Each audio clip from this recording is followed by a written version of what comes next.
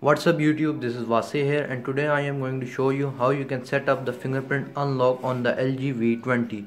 So let's get started. First of all, you're going to go to settings, you're going to swipe down and here it shows a gear icon. Press on it. Now here it says a couple of options: sound and notification, display. You're going to go to display, and on the third it says lock screen. Press on it and here it says select screen lock. Swipe by default and here it gives you a couple of options, and on the bottom here it says fingerprint.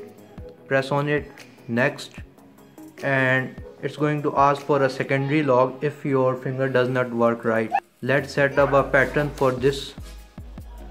We're just going to use a simple pattern for the sake of this video.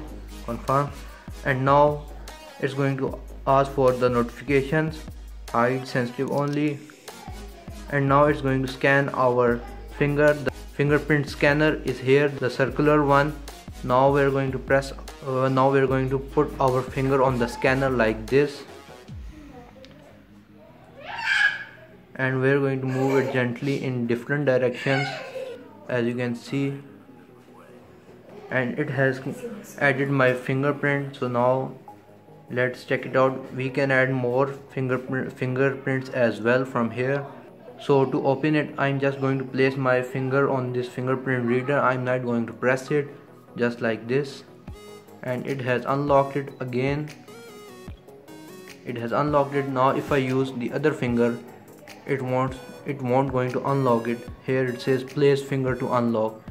Now if I swipe it, it will ask for the password. So this was the password which we just set it up. So this is how you set up the fingerprint unlock on the LG V20.